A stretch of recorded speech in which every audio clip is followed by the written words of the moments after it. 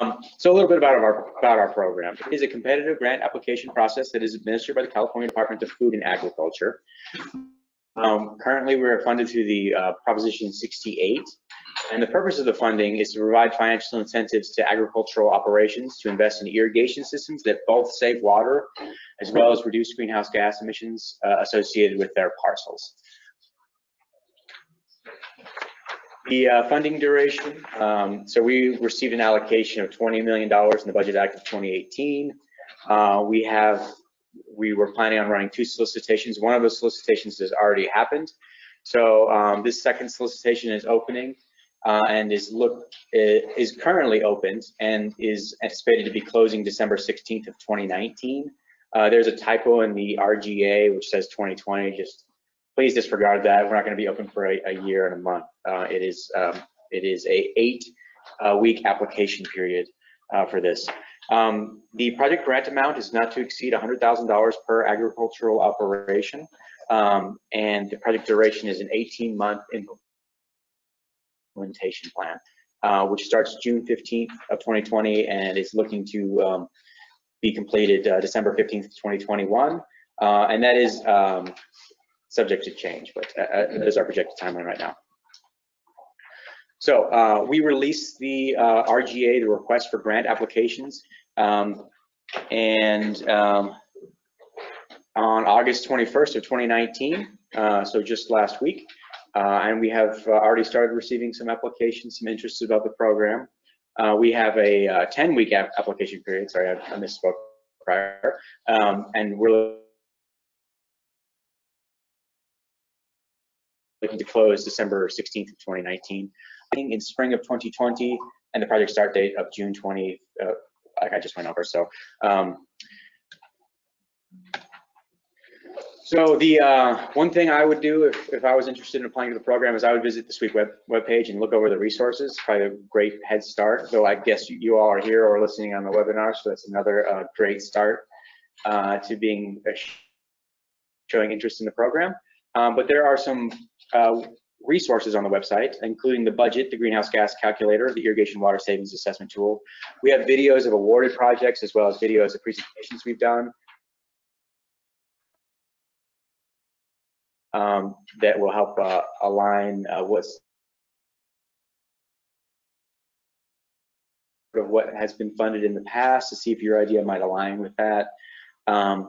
We have FAQs, which we will update. So in your packets, the folks that were fortunate enough to get a packet, and sorry that we didn't have enough, we were busier than we anticipated in the last workshop, so I'm really glad to see the interest. But there's a packet, there's a piece of information in there that is the frequently asked questions. If you review that, you'll be able to potentially find answers to questions that you might have that weren't clearly defined in the RGA. But if you don't have an answer on there, we do receive and we get feedback from the public. So if there is a cdfa.sweeptech@cdfa.ca.gov, it is in the RGA and there's a slide on it, so you don't have to write that down really quick. You email that address, it goes to all of us. We will assess the best answer we can for the question.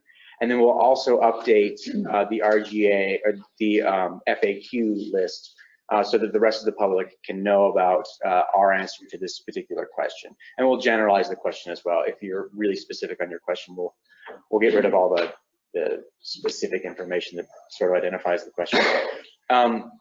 Furthermore, we have a list of technical assistance providers as well as the workshops that they'll be putting on. CDFA is contracted with technical assistance providers, including her and the UC Cooperative Extension, so you guys came to the right spot,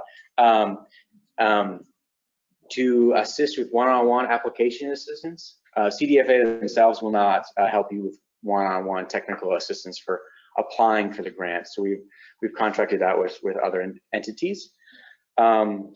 And then, like I said, the video of the technical workshop. I will show you the SWEEP webpage later in the presentation, but I just wanted to go over that quickly. Here's a map of our technical assistance providers and the distribution across the state. So you can see we have pretty good distribution from north to south. So there you should be able to find a technical assistance provider somewhere in your area. We also have folks that are providing technical assistance across the entire state, which we didn't map on this because everything will be blue. So certain individuals will provide assistance in that area.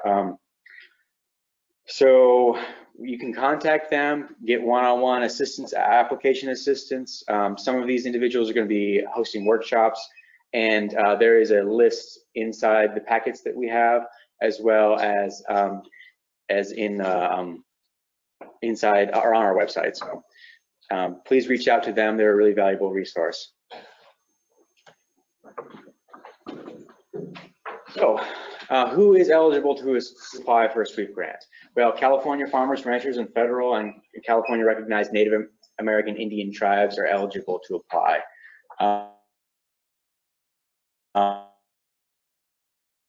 So it must be an irrigation project that is on California land, so no Nevada projects, anything like that.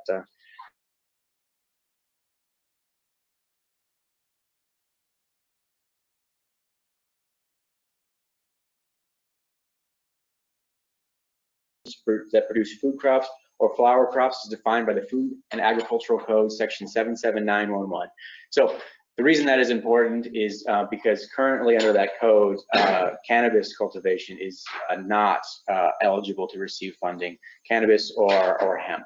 Just I want to make sure that's clear for anyone who might be interested in that market, that as it stands right now, we don't fund those kinds of projects.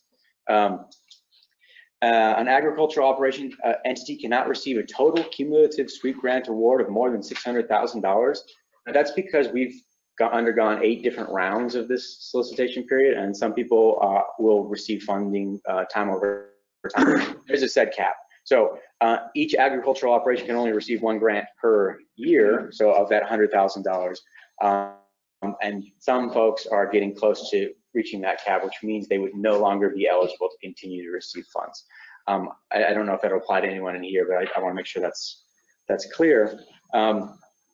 You can't build upon any previously funded SWEEP projects. So if you had, say, gotten a SWEEP funds in the past to put in drip irrigation, and then you were interested in, say, installing solar and a soil moisture meter or something like that, on the same parcel, that wouldn't be allowed. Once SWEEP has given dollars towards a specific parcel, we exclude that from receiving any additional funds.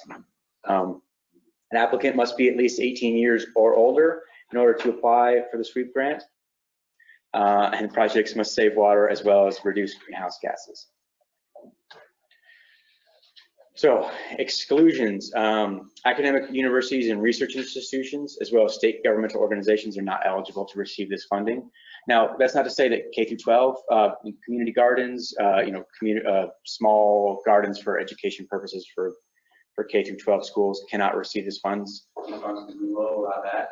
Just we're not looking to fund, UC Davis, not to call anyone out, but for some irrigation project they might be doing research on.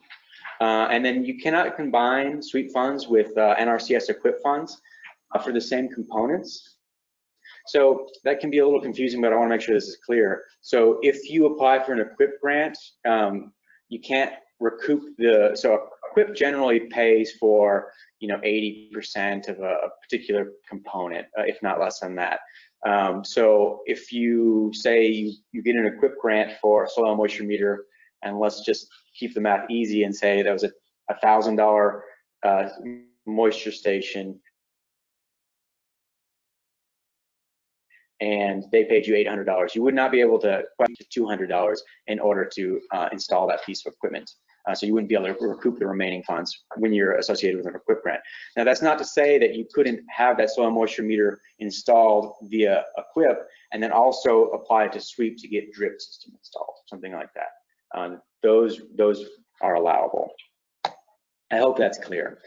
So we do have what's called priority funding, and this is for applicants that receive a minimum technical reviewer score of 30, which is essentially 60%. I'll go into what a technical reviewer score is in a later slide.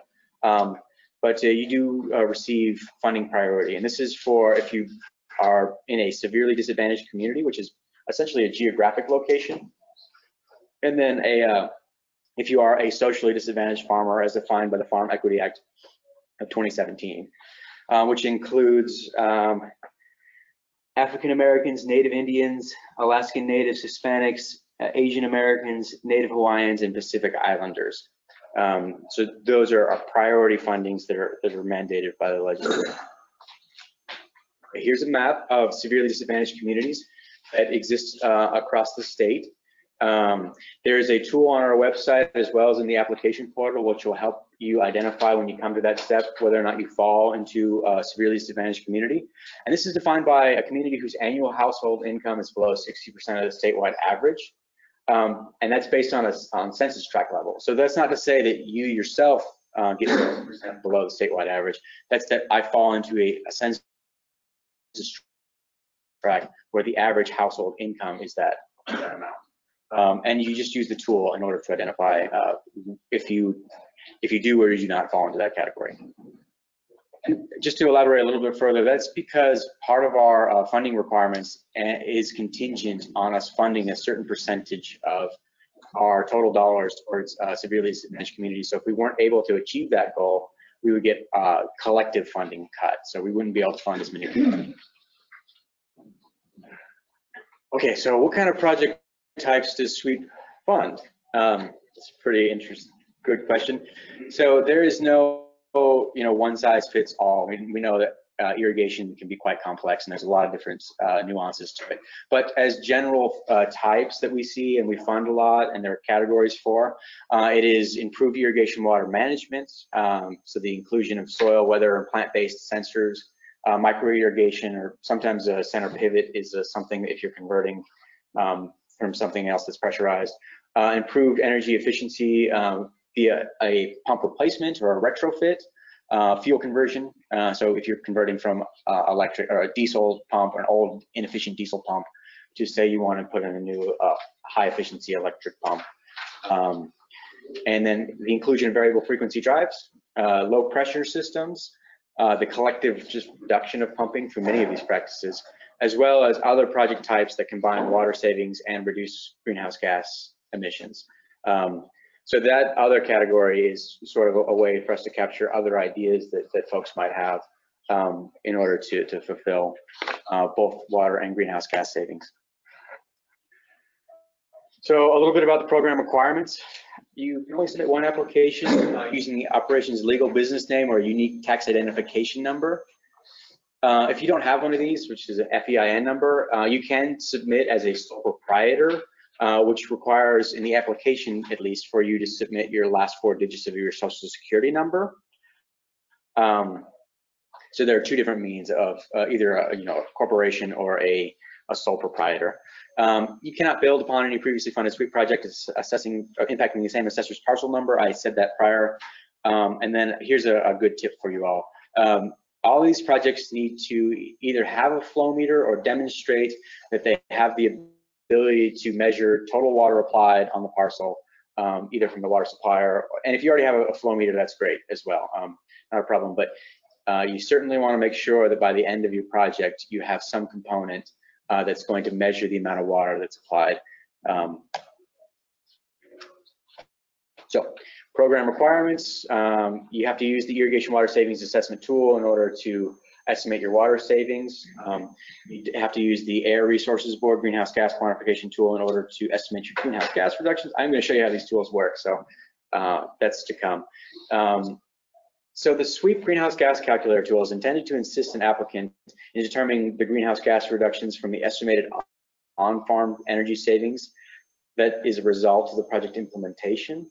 And it should be clear when I show you how that works. And then in order to complete this tool, you need to have a pump efficiency test taken for the pumps that are associated with the project. Also we need energy records. So either we need 1 calendar year's worth of energy records, whether that's diesel or electric or natural gas or however you get your energy. We need some sort of supporting documentation to support the baseline energy that you're proposing in your tool. So some of the program restrictions, SWEEP grant funds cannot be used to expand existing agricultural operations. So we don't want to see new acreage that's currently fallowed being part of the SWEEP grants. We don't want to see the installation of new groundwater wells or the increase of that groundwater well depth as part of the grant. No testing of experimental technology or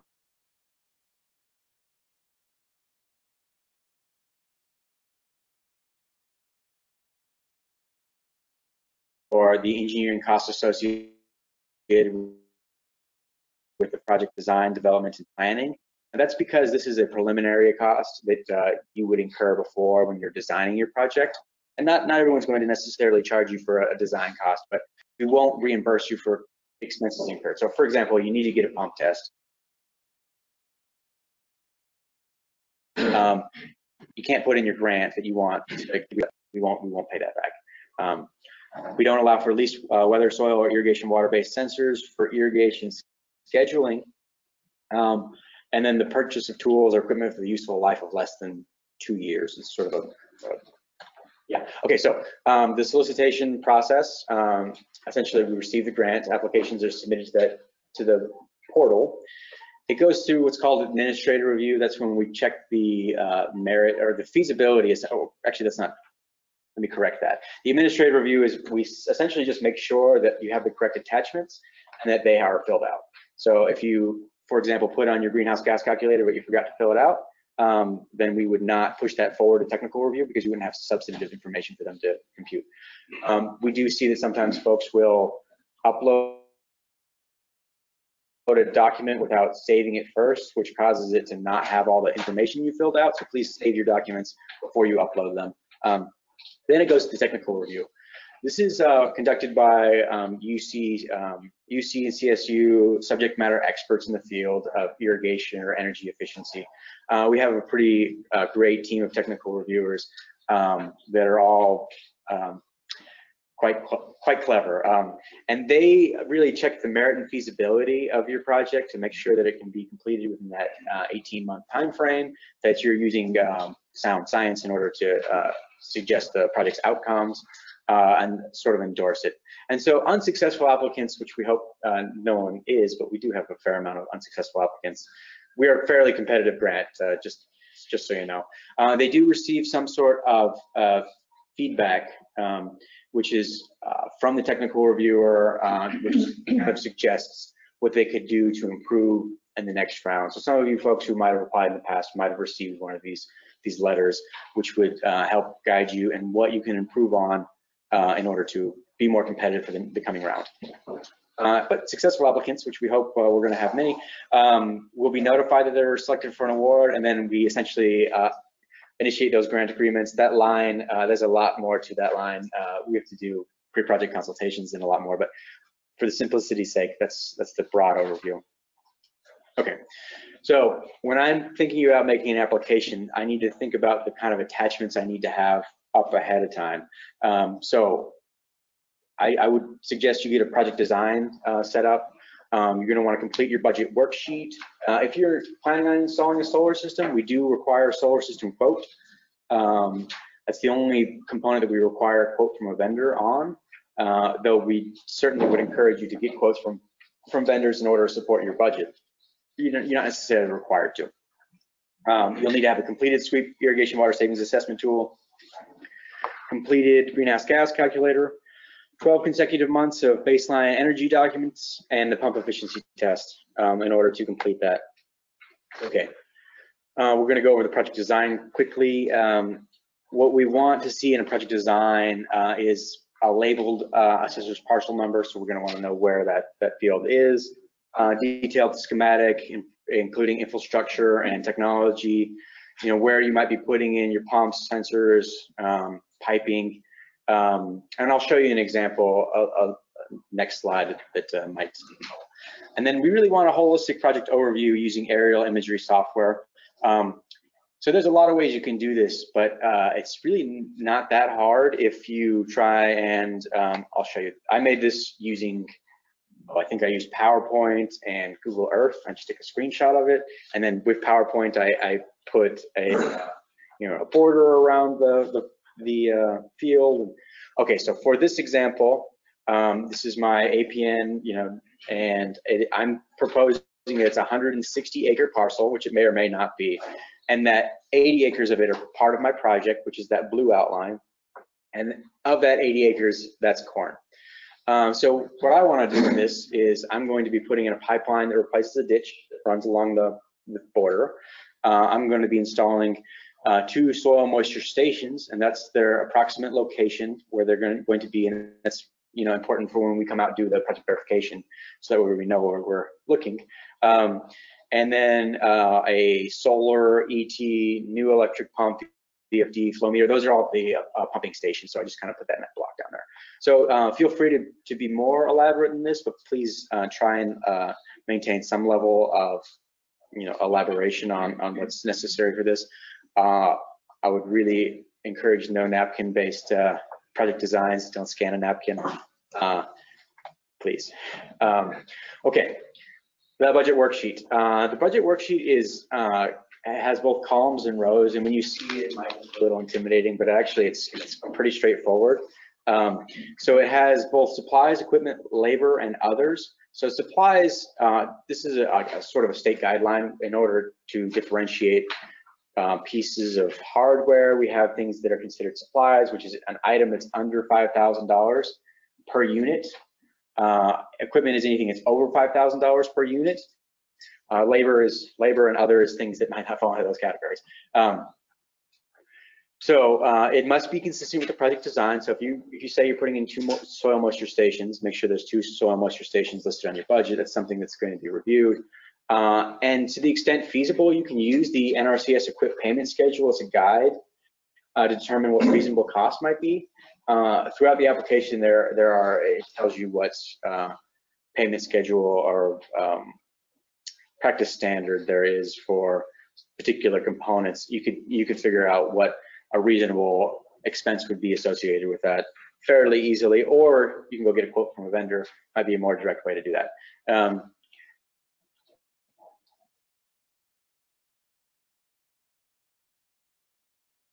And so if you look at the RGA, you'll see I did sort of go over that the unallowable cost, the project design cost, we won't reimburse.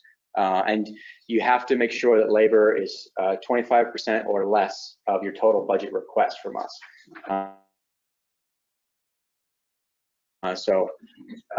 Yeah, you wouldn't want to go beyond, to be disqualified. Okay, so here is a snapshot of the budget itself. It is a little bit bigger than this, but I cut off some of the sections. So you'll notice there's both columns and rows, and down the columns, there is a category. So there's irrigation system improvements, and that includes supplies such as I think that's going to be your micro sprinklers, your drip lines, center pivot pieces, anything associated with your irrigation system improvements. So your irrigation water management is going to be for your flow meter, your soil moisture meter, your evapotranspiration station, something that might fall into that category. Pump and energy improvement,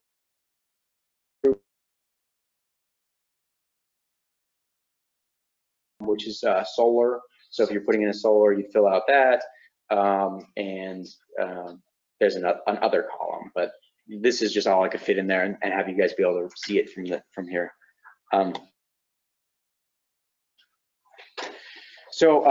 This is the irrigation water savings assessment tool, and I'm going to go into this in just a moment in a little bit more detail. Actually say what it does is there's a before and an after tab. It'll give you a percentage of proposed water savings associated with your project type, and then you're going to take that information and plug it into the greenhouse gas calculator. So they work together. Before I get to that tool, I want to show you some of the pieces of information for the greenhouse gas calculator. So the greenhouse gas calculator, you need to have a completed copy, explanations of the inputs that you used, so your energy records, supporting documentation. We need that pump test, pump specifications, and energy records. It has to cover at least 12 months of the prior peak irrigation season, and the pump efficiency test actually needs to be within the last 2 years for us to use that. Here's an example of a pump efficiency test, and really the number we're looking for is the OPE, the overall pumping efficiency. Sometimes folks call this the pump plant efficiency, which is, it's essentially the combination of the motor efficiency and the bowl efficiency. So you're looking for the OPE, And there's a couple other pieces. So the nameplate, the horsepower, we know it's a 100 horsepower pump. In this scenario, it looks like they're doing a pump retrofit. 57% is what it currently is at its overall pumping efficiency, but 67 is what they're going to be doing once they get done with that. And there's also discharge pressure and PSI, which is other pieces of information that are useful when you're filling out this calculator tool. So here's a snapshot. I will go ahead and just open it, but before I open the greenhouse gas calculator, the irrigation water savings assessment tool. Sorry that kind of jumped back and forth, but it'll make sense when I show it all to you.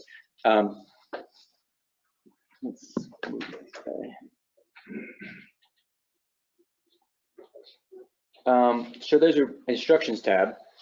Read the instructions tab before you get started. It tells you how to identify your soil type as well as your baseline township and range. Baseline township and range is sort of a lat long. It's a grid system that'll tell you where your evapotranspiration zone lands within this system. So you'll see those links here.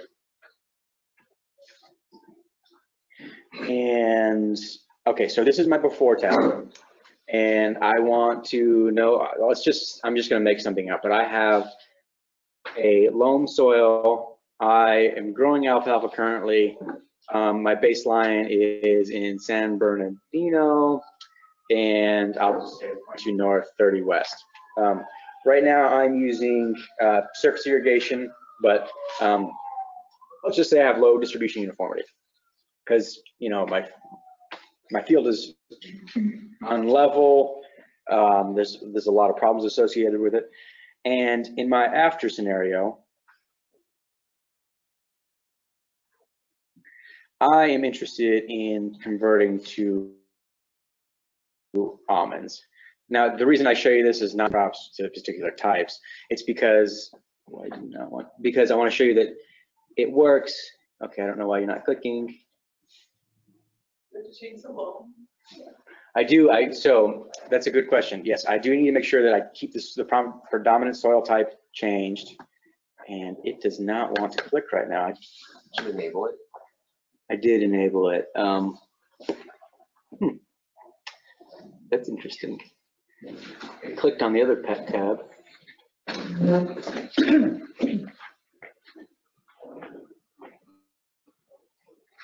Okay. I swear it works. It worked yesterday and the day before and every day before that. Maybe I can use my.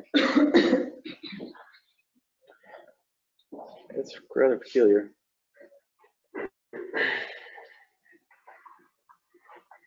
Huh. Yeah, I'm really not sure what's going on with this. Try reopening it. Yeah, let's try it. Give it another shot. Maybe this one, when in doubt, don't save it and launch it again.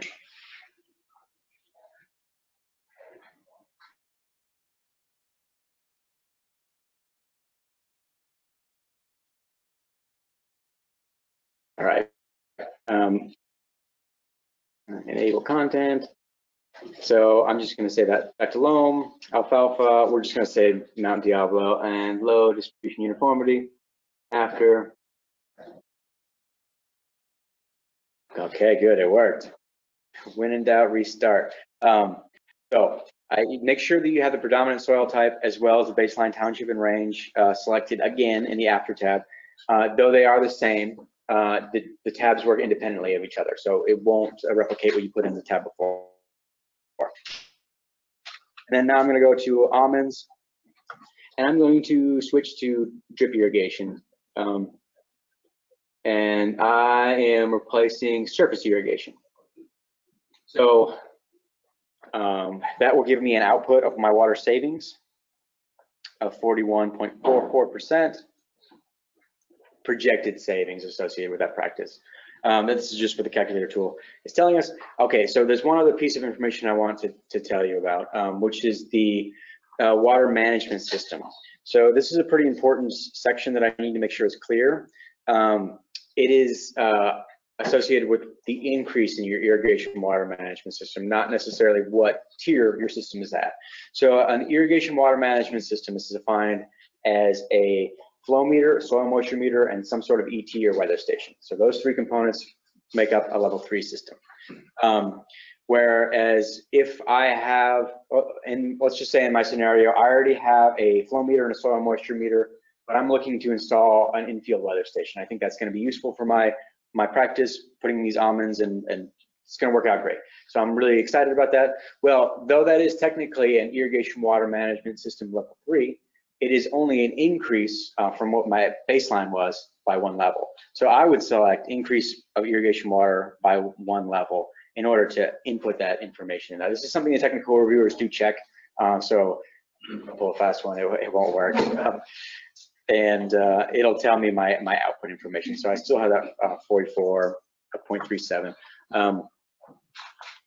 Estimated water savings percentage, I would put that information into my application as well, but we'll skip past that part.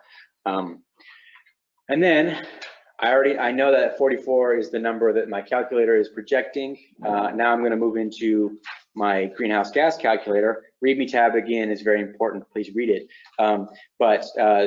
There's some key information that the calculator will not function if you don't put in information in this tab. So it's particularly important that you put in the total irrigated project area, which we're going to call 100 acres for this example, and I'm going to be requesting 100 acres.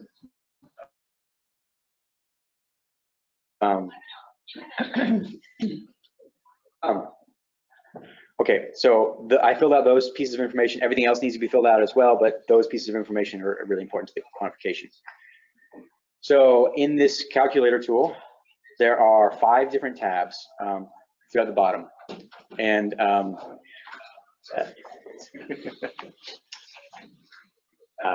okay, so there are 5 different tabs around the bottom, which is for 5 different pumps. Let's say I have 6 pumps on this proposed project.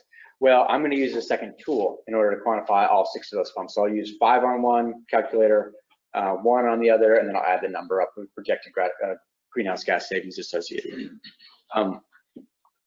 So in this tool, I have my ranch field name, which is called 1, my pump fuel electricity use, fuel or electricity use. So I'm going to say I'm using 10,000, and I am using electricity, just in this scenario. I already have an electric pump, and I guess the scenario we had painted was going from a motor rated horsepower of 100, and then it's only if you know it, you don't necessarily have to fill this block out.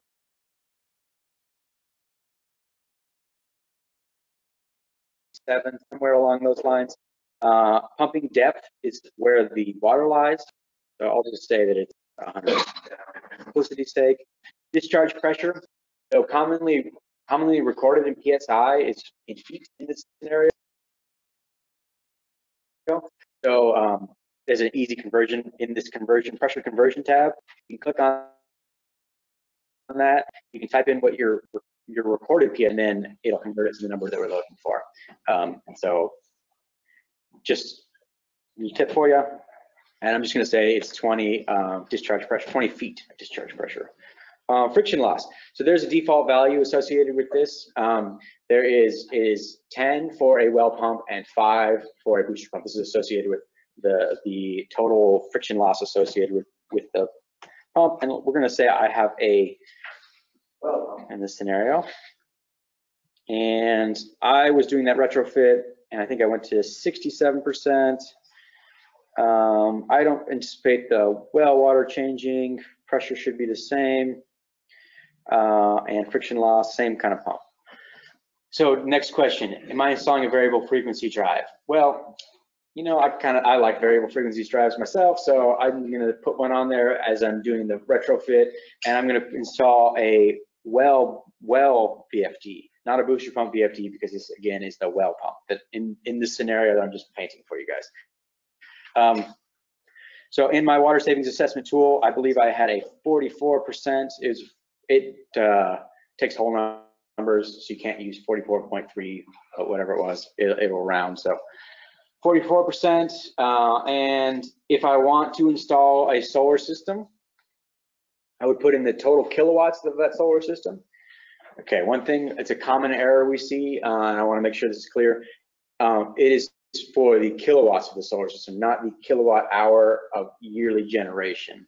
So, you know, if you're putting in 20 panels, you're not going to be putting in a number here that's 1,000. You're going to be putting in a number here that's 10, or, you know, something along those lines, 8, whatever the number might be. But if you see yourself putting in a really large number and you're not installing a megawatt solar system, you think again, because it's you're probably thinking about it in kilowatt hours versus kilowatts.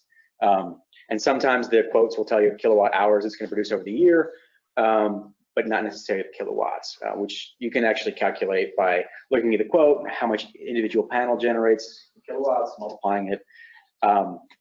Sorry, I think I went a little too deep in that avenue, but please make sure you have the right kilowatts filled in here. I'm going to say I'm putting in 10, and my new field type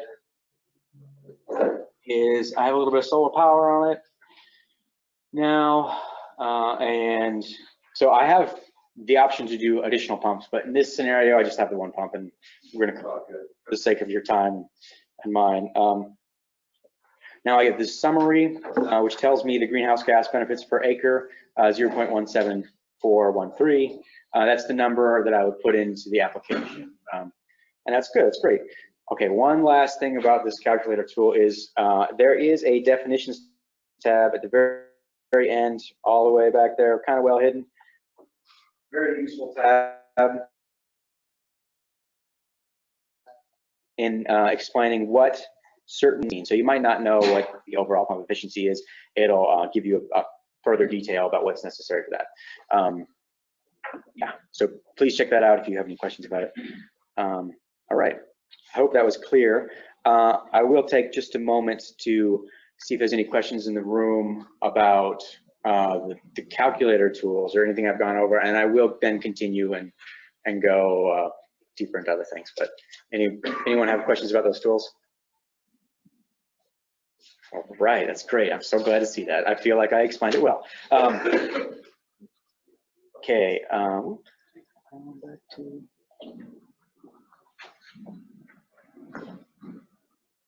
On the calculator, if we're currently irrigating just with well pumps, well irrigation, and for the project we plan on making a reservoir and then using a booster pump, that'll all go in there fine. So you want to add a new booster pump to the project. Correct. Well, I would ask you how you plan on saving energy associated with that. It's sort of by the collective reduction of pumping from conversion from flood to drip, right? So you'll be saving your 30% or whatever that percentage might be for your crop, and you want to then use a booster pump. So you could presumably make that argument in your calculator tool. But yeah, just be very thorough in what you're proposing, so that way it's clear to the technical reviewer about what, you know, that there is a new pump that's going in associated with that. But the calculator tool will work that way, and there is an FAQ question that shows you how to do that. Yeah, and if you can't figure it out, please reach out to the technical assistance provider, or one of us we can. That's how I get the ditch water to get into the sprinkler system.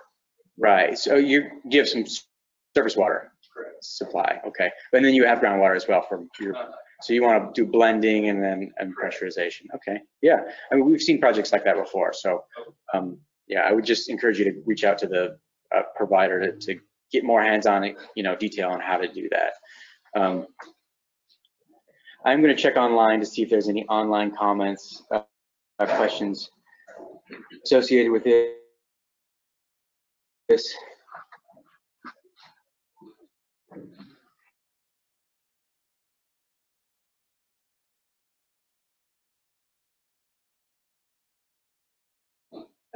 Yeah, I think we're okay. I hope the audio connection has been working for folks online. It seems to keep telling me it's dropping off and going back on, but I hope it's working. Okay, back to it.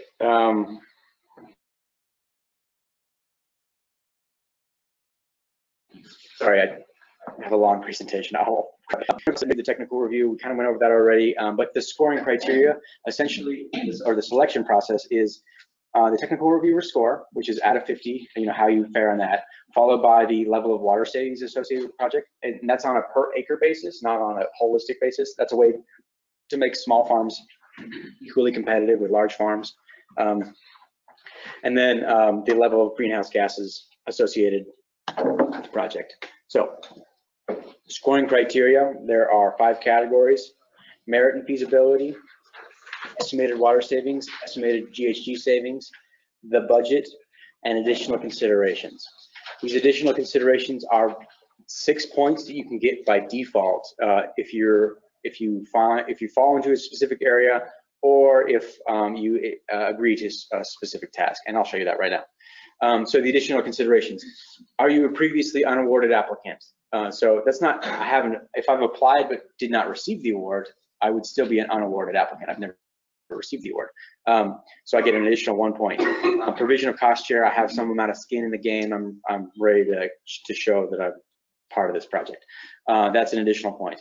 A commitment to irrigation training is an additional point. And then reduction of groundwater pumping in a critically overdrafted groundwater basin. Now that is just a geographic location. So either you fall into it or you don't. But there's a tool, a mapping tool that will show you that. Now the implementation of soil management practices. So there is cover cropping, mulch, what are the compost, and then there's like rotational it's, what is it? Cover cropping and crop rotation. Crop rotation. Okay. Yeah. So there's the 4. They're listed in the application. I'm sorry. I always forget the specific 4. You only have to do one of those practices in order to get the additional consideration. But it is something that we check when we do the project verification. And then the inclusion of stormwater capture, reuse, or the use of recycled water, which is a new requirement from our bond fund, which we're pretty excited about. So to see that. Okay, so I have all my information ready. I think I'm ready to apply. Okay. So I have on hand project design, budget, water calculator, greenhouse gas calculator, pump tests, 12 months of energy records, any other additional documents that I might have in order to support my claim. I am going to go to the SWIB webpage. We have switched over from an older model to a new application portal. Come on, there you go. And so this is the SWIB webpage. You're going to see this apply here button. That's where I click to go launch to the portal. But before I do that, I want to show you some of these resources. This is where you're going to find the greenhouse gas calculator, the budget, past solicitation information, the irrigation training resources, also notifications of FAQs right here, where we had our workshops. So we're in Bakersfield, we're wrapping it up, and then technical assistance resources. These are pretty important, and I would really encourage you guys to reach out to a technical assistance provider. So we have the community education specialists. We also have technical assistance providers, which more or less do the same thing, but they'll provide some level of assistance with you on submitting an application or going through the feasibility of your project. So definitely worth checking out, but let's go to the apply here now button. So I already have an account and I'm already logged in, but if you didn't, you do an account creation at this step. But that, that's what's your name and what have you. Not very hard to do.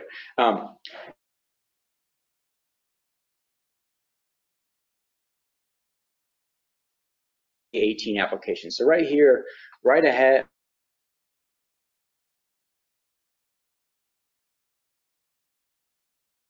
from the technical reviewer that said, you forgot to include the proper pump efficiency test for the pump you applied for. And that was the only thing that was wrong. Well, I can go in here, I can see what I was thinking last year, and then review the technical reviewer's feedback, and then feasibly update my application to be more current. This doesn't allow you to just resubmit. You would have to copy and paste and put into applications. We actually don't want it to.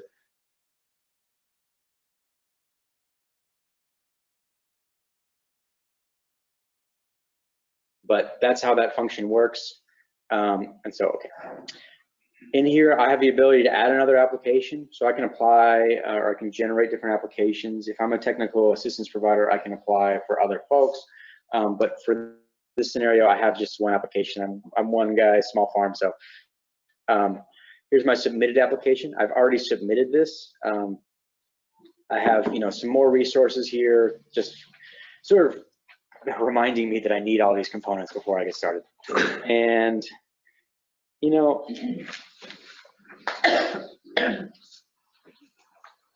okay, so I do apologize for the very simple application that I put in. Most of it's ones and zeros for the sake of showing you that it works.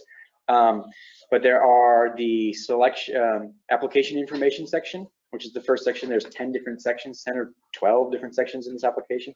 I'm going to put in, my name if I'm a sole proprietor, the mailing address, contact information if I have a alternative contact, and just some kind of broad over information. So, have I received a previously award? No, I haven't. Project overview. Actually, before let me do this.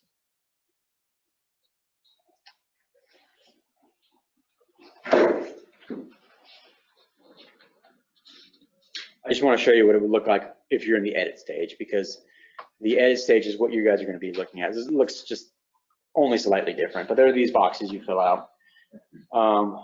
If you see a red asterisk, that means that it is a required field, so you have to fill that out in order to complete it. So I have a project overview. This project will be great. I was very thorough. I'm probably not going to get selected for an award, I'll tell you that. But project location information. So this is my county, my assessor's parcel number, GPS, just pertinent location information, assembly district, current irrigation system in practice. So right now I have flood, going to drip. Project type, so if I'm going to be including a soil plant-based sensor, I can click yes, and there's this additional information. So if I say yes to this, I have to explain what my project type, my weather, soil, and plant-based sensor for irrigation scheduling components are going to be. I might say flow meter. I'm putting in a flow meter or soil moisture meter. If I say no, I can just move on to the next section and continue on.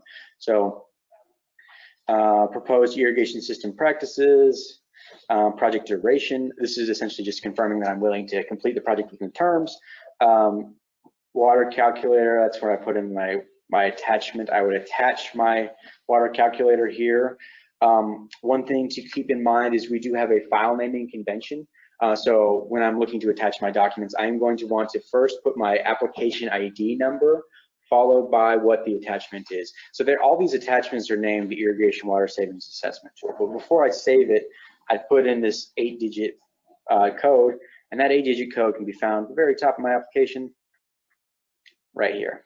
This is my project ID number, and it's located throughout it. But so that's generally the file naming structure we like.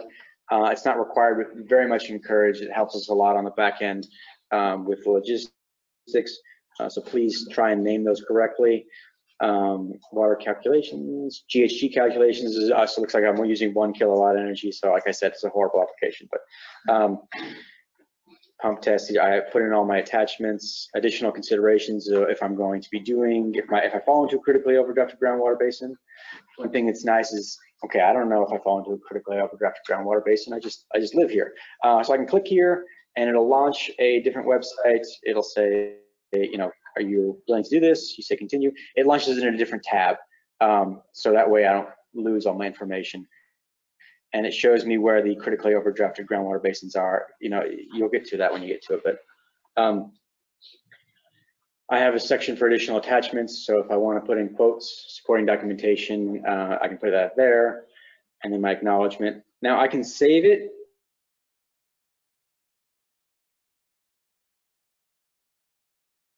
So let's say I get halfway done with my application and it's dinner time, so I have to run off. So I save it as a draft, make sure I save it before I let the program close. That way I don't lose my information, and then I can go on with my day. So I'll save this for the sake of doing it. Now I saved it, but I need to make sure that I submit the application. So on here, I have to click the submit button. Now there's 47 days remaining for me to submit this application. So let's say I'm happy with it. Okay, I'll click submit. And then, you know, hold on a second. I realize now I want to add a new component to this, and I made a mistake. I don't want to rewrite my whole application, right? I've already done all this work. I can click on this edit tool, and I can recall it. So yes, you reopen the stage. Now I can edit it again, change my budget, do whatever I might need to do. And then just keep in mind that when you recall it, you still have to submit it. So it does need to be in the submitted folder in order for it to be considered submitted within the time frame. I hope that was a good overview of the application submission portal. I do think it's fairly intuitive and linear. We've tried to make good resources integrated into that system. So, okay. Awardee requirements. So this is something that's important to know if you are selected for an award. We just want to make sure everyone's prepared for what's necessary associated with that. So we do a pre-project consultation. That's when one of us will essentially give you a call, make sure that we're on the same page with your project design, your budget, everything lines up with what we anticipate. We might request, you know, additional information, say a solar quote if it wasn't there, or a new design if it wasn't clear enough, and then we'll clean it up. This is after you've been selected for an award. And you know, we'll also go over what's required, the overall process, but we'll get to that if you get selected. So then we do a post-project verification, and that's when an environmental scientist will come out there and can check the project for completion and make sure that all of the components are installed in accordance to the scope of work that we agreed to. We also do post-project quantification. And that is conducted by either CDFA or a third-party representative to evaluate project outcomes. I want to make sure it's clear that folks know that what that consists of is we might request both water and energy records from you to see if the project has reached its targets. So we won't, you know, if you're not reaching your targets, there's no substantial consequence associated with that. But what it is that we want to see how our quantification tools are working, to make sure that we're in line with what we think we're in line. And we only do that for a subset of randomly selected projects. So if you get a call from us a little bit down the road, don't think you're being targeted.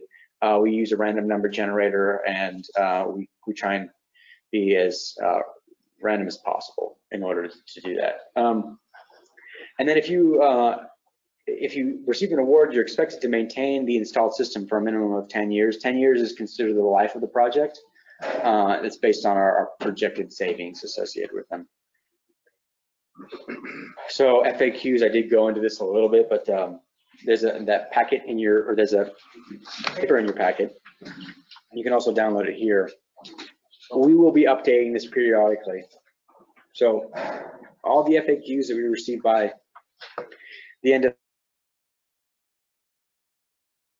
today, we will be posting those by November 5th, so that everyone can see what those are. So we will regularly be updating this frequently asked questions.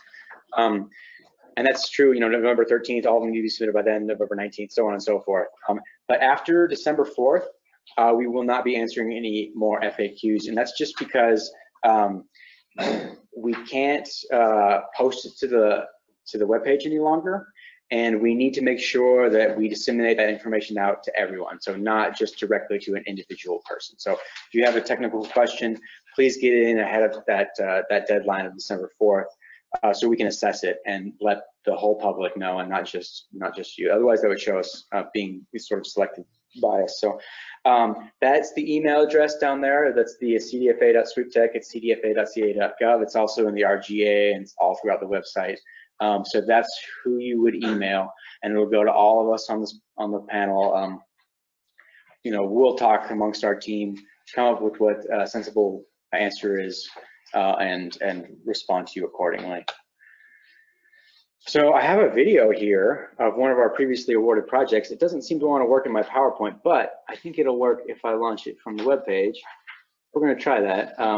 And then we're going to go into questions. So I kind of just like ending this particular meeting with, you know, some inspiration about projects that have been selected. I like this particular video. Actually, I like all the videos. I've just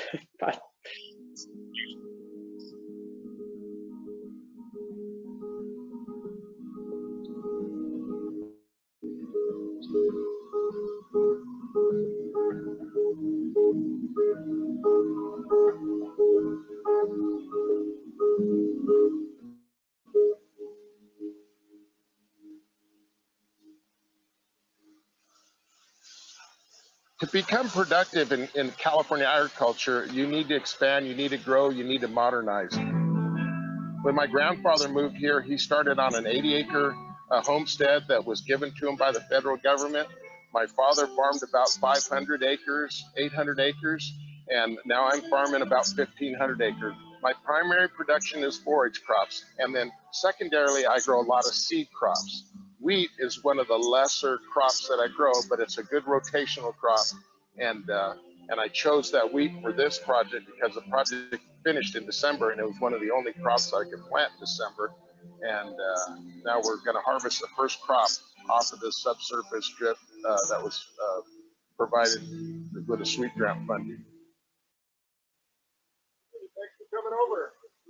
The sweet grant is another tool that we use in our toolbox.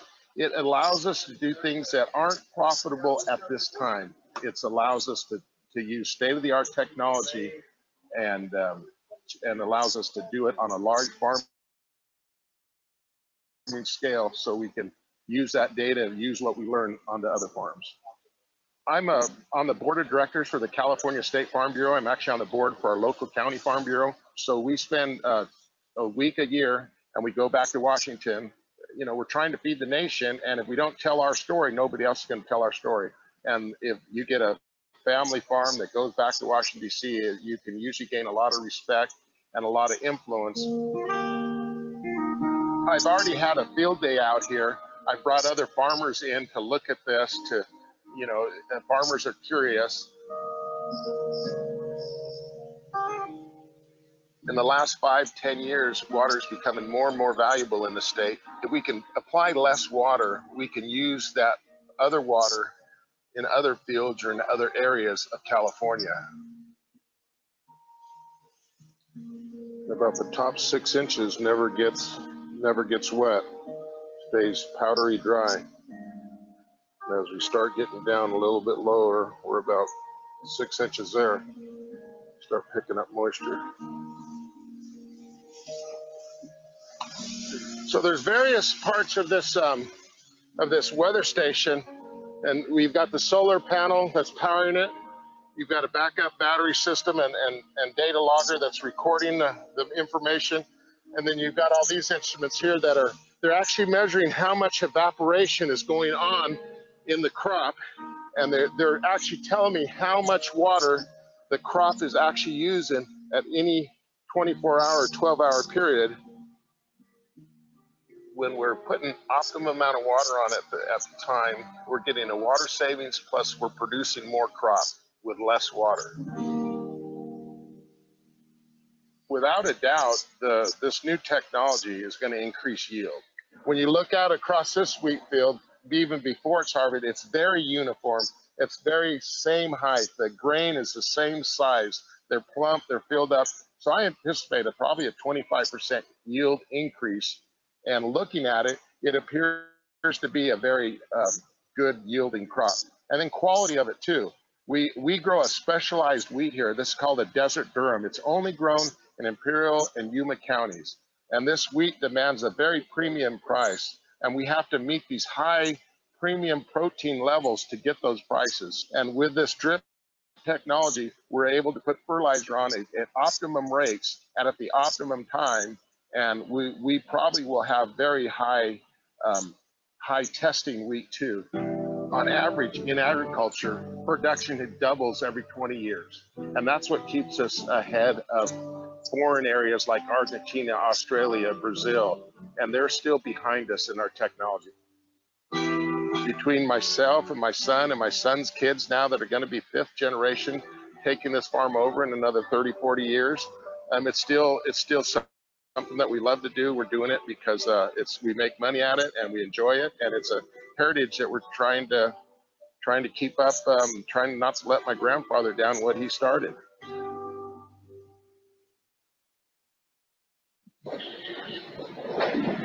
All right. Thanks for, oh, sorry, not the next video.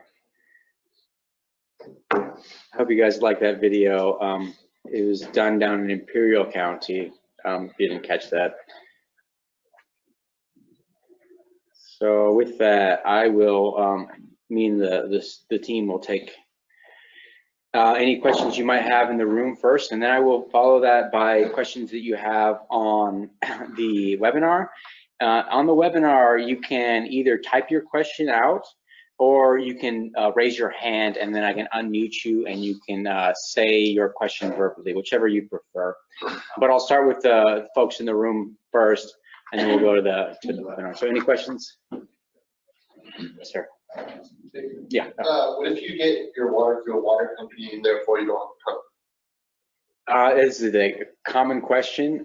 So we do require, so the SWEEP program is focused on-farm efficiencies associated with a pump. So your project might not be considered eligible for the program. Yeah, for that particular parcel. You might have other ones that would be, but that's like an eligible practice. Yes. Okay, so the pump efficiency test, so if your plan is to install a drip, okay, you don't have a pump yet, you would use the manufacturer's information? So you're looking at installing a new pump. What's your baseline information? So are you using flood irrigation currently? Yeah, so this is another example of a project that might not be the most suitable for the SWEEP program, because you don't have a baseline energy use associated with it. You're essentially lifting a floodgate and flooding a field. So you wouldn't have a pressurized system. So yeah. We do use well water too. You do use well water. Okay. So yeah, I would incorporate that. So that particular pump would be the one that needs a pump efficiency test. But yeah, SWEEP does not work for all agricultural operations, unfortunately. You would need some level of baseline pumping in order to qualify, which is why Imperial Valley actually is quite a difficult spot for us to target. I know we're not there, but could you use a baseline on a different orchard that you do have a drip irrigation system pump? Could you use that information? How do you replicate that? You mean you would do a pump efficiency test for this other pump? And I'm not quite sure I understand your question. Okay, so to install a new pump, as I said, you don't have a pump efficiency test on a product you haven't gotten yet. Sure. So you use the manufacturer's information. Sure. And you did talk about baseline information from an existing pump where you're doing groundwater. Mm-hmm. Okay.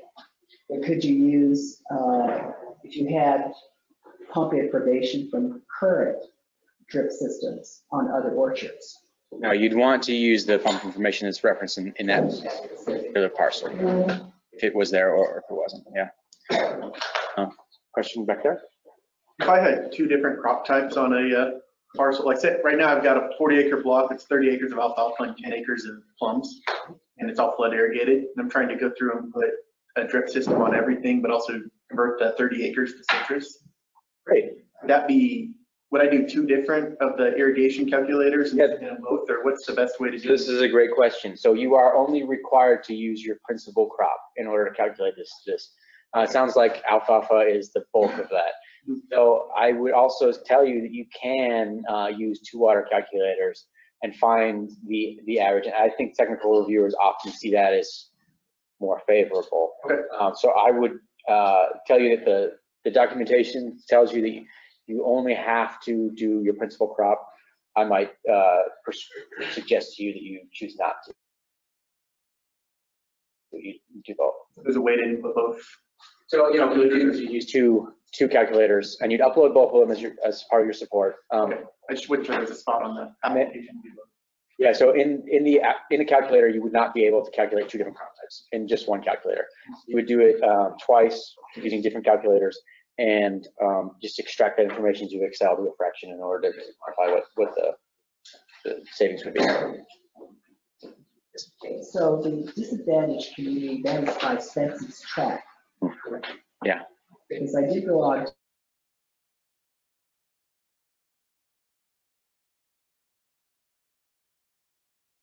Oh, that's a good question. Because I put in the address, and if you happen to be across the street from, because it just takes a small radius, if you're across the street from a farmer,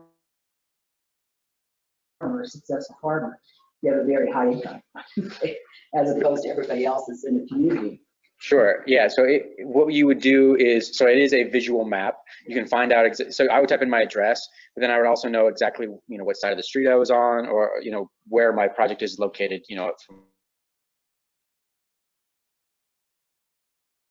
From aerial imagery, and that will tell me whether or not it's just outside of it. And it does. You are required to actually physically fall into that land. So it is not. It is based on census tract information and not your own income. If you were just across the street, if it was just across the street as SDAC, but on your side of the street you were not, you would be considered So I not. put in the zip code. Yeah. Okay, and it didn't really, although it's our zip code, it showed us not being in that zip code, although we are. That's kind of interesting. So then I put in the address. Pardon? You have to put in the address of your farm. You have to put in the exact address. Which I did. Yeah. Okay. And so if you're not. Did it not pull up? And it's a very small radius that it gives you, okay? And it had a very high income. That's because most of the farmers live right in that neighborhood, but the whole area is different. So it sounds like you might not fall into an SDAC on that particular parcel site, that particular site. I just based on what you're telling me.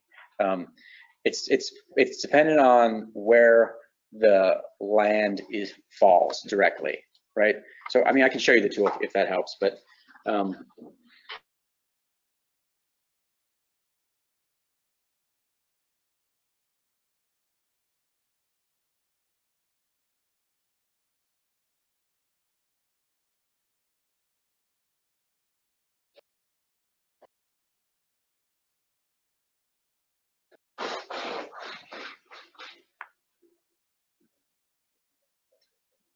so orange layer is severely. We'll hide this. Just gonna zoom into. It didn't work.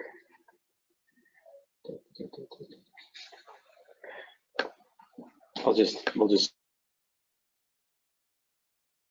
say that, like, I don't know where your farm is exactly, but I know. I just wanted to show you an example, essentially, not to target anyone individual person, but okay. So orange being SDAC, purple being DAC, white being neither.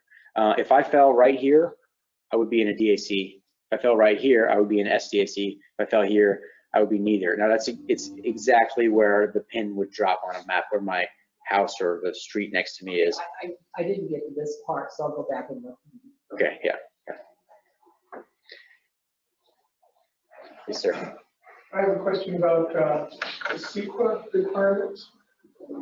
And also about can taxes be included in the budget for large equipment and for, in fact, paying for the sweep grant. So the sweep grant may be taxed. Okay, so to get to your current or your first question about CEQA, so that was included in our Prop 68 guidelines, and CDFA is currently looking at trying to get a programmatic exclusion. And we're going to our legal office right now in order to find out whether or not we do fall into that category of programmatically being excluded from that practice. I don't have a crystal ball, so I don't know whether or not that will or will not be. It's my understanding that we are excluded. That's the consultation I've tried to get on this deal. Is that we are excluded, but I need to get it from you. Yeah, and you will when we as soon as we know. I promise you. I'm confident we are, and I'm glad to hear that you're heading in that direction. We're certainly looking into, our legal team is certainly looking into that to get clarity. I'm I'm not a legal expert. I can't really make the call on that, but we are categorically exempt. The concern is that here we are spending money and then we spy and someone says something about CEQA and we say, what's that? Yeah. Because we haven't heard about it before. Yeah, I thank you for bringing it up. Folks in the room should be aware that there is the potential of CEQA requirements. I think it's, well, I shouldn't, I'm not a legal expert, so I do not know, but the direction I've been given suggests that we may not fall into that category. We may be categorically exempt, which we'll find out before these particular 2019 round will be even executed. So at that point, you all should know. Document the question, you can respond to it in your frequently asked questions, or somehow. Sure. Yeah, that's a great idea. Wesley, are you writing questions down? I have to say that this same point affects current projects as well. But we're, not telling them to stop their projects. We're optimistic. Everyone's like business as usual with their projects, and once we have more information, we'll. Yeah, this is our 8th round of solicitation as well. So I don't anticipate being a problem, but we shall see. Speak to the lawyers about that. And I think there was one other question actually. But so taxes can be included in the price of a piece of equipment. So if I pay 7% tax on a soil moisture meter, you might have an ag rate that's cheaper than that. I could include my $1,000 soil moisture meter with the $7 in taxes as part of my quote. That's how I would direct that. Oh, our CDFA funds taxed. That is a great question, and I would have to look into that to get back to you. I don't know if either of you know the answer to that specifically. So we're told to have recipients ask their tax consultants, as we can't give you any information that if it turned out wrong and screwed you guys over, that'd be bad. So we're not experts on taxes. That being said, we are trying to get a more definitive answer. And it sounds like tax refund. The last time I applied, you actually allowed it in the budget. So that was primarily for equipment. But now the thing is, one of my sweet grant applications is Jeepers Creek is under the 50% tax bracket, right? Because you're going to tax on the sweet funds.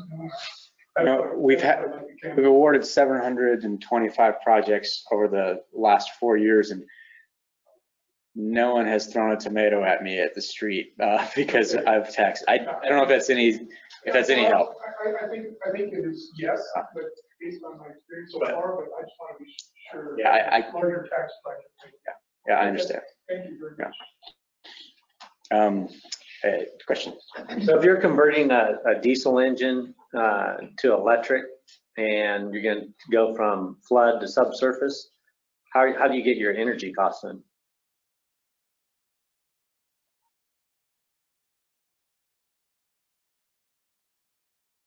So what we see is people putting in their fuel log record. So how many times they filled the tank that was associated with the particular pump, and the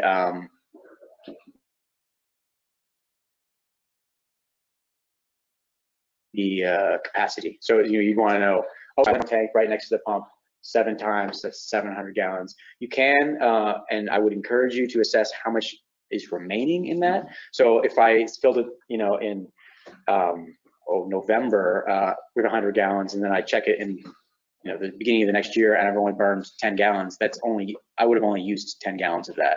So you would use your supporting documentation for fuel logs, fuel records, and incorporation with, including some sort of justification about your last. So if you're buying an existing property and you're planning on, doing this scenario, will that be eligible if you still don't have those documents, or you don't know how much diesel they've used in the last year? No, you do need baseline information. You might be able to work with the current landowner in order to obtain that information, but if you're unable to, you would not have sufficient supporting documentation for the project. Okay. Yes, sir. Under low pressure systems, is there like a cap on PSI to run these systems?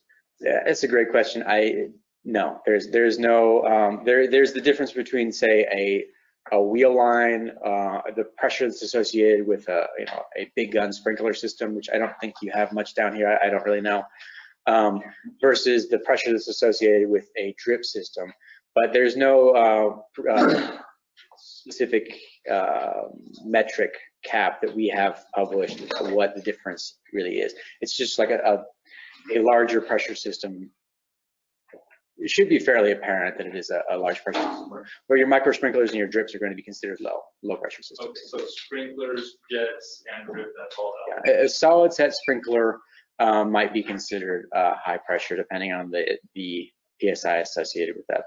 But for a micro sprinkler, which is So what, for almonds, you don't have to do like a drip system. It could be a sprinkler. yeah, Okay. yeah, a micro sprinkler. Yes, sir. Hey, Scott, so last year we were awarded the grant for the refiner providing the CO2 to our almond crop. And this year we're going to be, we have 3 other grant and one of them I started asking about. It's a natural gas fired well pump, and it's fairly large, 350 horse device. And what we're looking to do is a natural gas fired blower with these sweet gas pumps, and then feed the CO2 from the blower, that's natural gas fired, plus the well pump, which is much larger, and then feeding about the pumps. And again, this is on and getting an increased 40% yield in the water data. So that is similar to the refinery feeding the crops, but this is an actual well pump inside the water itself. It's neighboring the crops, right in most crops. So as far as somewhat more, I would call it unconventional practices for the SWEET program, please don't misunderstand what I mean by that, but that is really up to the technical reviewer to assess the feasibility of and the similarities of previous projects.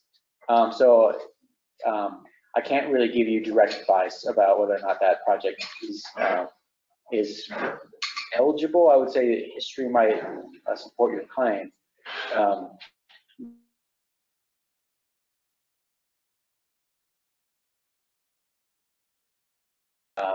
Yeah, I hope that's helpful. Yes, sir. More questions. On the cost share thing, is all the cost share equal? Like say I have a $100,000 project and I say that I'm going to put in $1, is that the same as if I say I'm going to put in $99,999 or whatever? It is a single point for any amount of cost share. But I would also tell you that the amount of cost share, it shows the amount of infrastructure you're putting into your project. And so if you spend more money, you're going to be able to feasibly calculate higher greenhouse gas and water savings. But it's just 1 point for $1, $100 million. You can ask for as much money as you want on this, and it doesn't negatively affect you otherwise. Max out of the 100,000 or whatever. Yeah, your match does not. There's no required range of match, and it wouldn't change the additional 1 point associated with that. It might change how the technical reviewer views the project as a whole, because, well, if you look at a $300,000 project, $200,000 for the match, they're putting in a lot more infrastructure just on a whole versus the $1. Yeah, I think you understand what I'm saying. Yeah. But that doesn't necessarily mean that discounts the single point that's associated with additional consideration. Yes, sir. So just to follow up on that question, I mean, one of our projects is with a very large power plant that happens to be in the middle of orchards, and it's electric power, natural gas fired. I mean, they're talking about a facility that is in the range of multi-million, $2 to $3 million, but $100,000 grant doesn't matter. That it's just going to be a small fraction, because we're also going to U.S. Department of Energy for funding for this project. But we can get the funding, even though it's a large project, large national fund. 100,000 is still there. $100,000 is still the max for a SWEET grant per round, and the impact of the additional consideration of that 1 point, it's only based on $1 to $100 million, that additional point, but the feasibility, long-term feasibility of your project might have more weight in the merit feasibility or other technical aspects associated with the scoring of that project.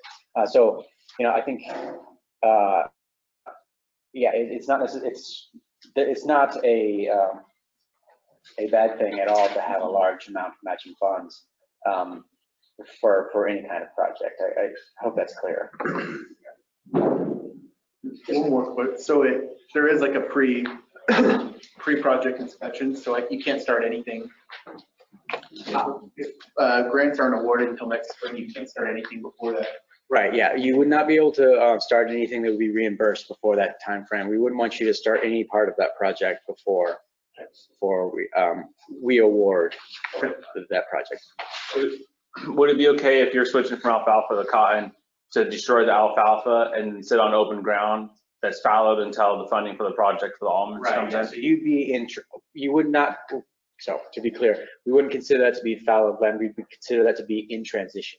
Okay. Right, so yes, you can deal with in transition land. We will not fund fallowed land, but in your scenario, you can have a plan to transition.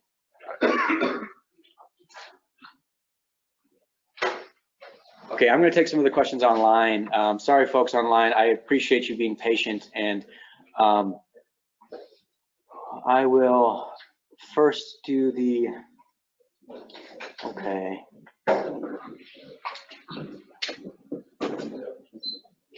Okay, I think, is a pump efficiency test required if we are not planning to replace an existing, I think it's going to say an existing pump. Does it tell me down here? Oh, replace an existing. Yes, oh, so Chris, to answer your question, yes, a pump efficiency test is still required even though you are not replacing a pump. It is part of the greenhouse gas quantification tool, and so it helps establish the baseline of your overall efficiency. You are required to have that piece of information. Will I share this presentation via our website? And yes, Nathan, I am planning on, when we get back to the office, uploading this presentation to the CDFA webpage for folks that were unable to attend the webinar or who might want a refresher to be able to review. And that's pending its quality. I will make sure that the audio is sufficient, but that is our anticipated plan for that.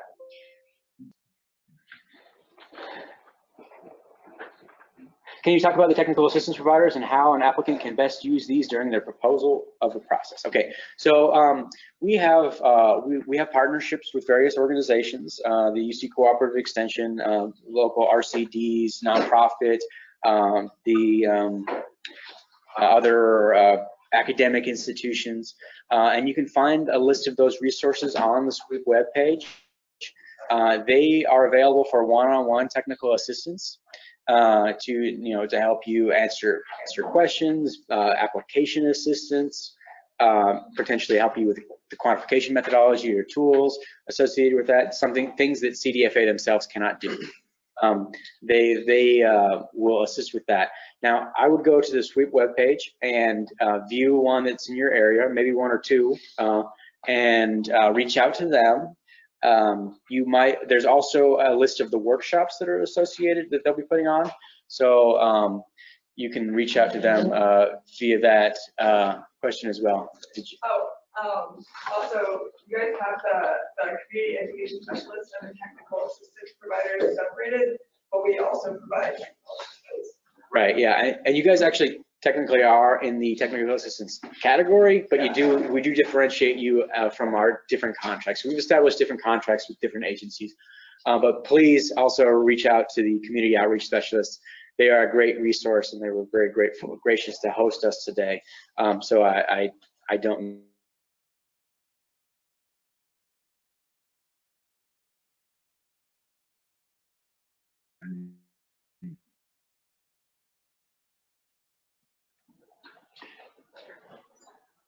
Okay, let's see. Come on, Ben.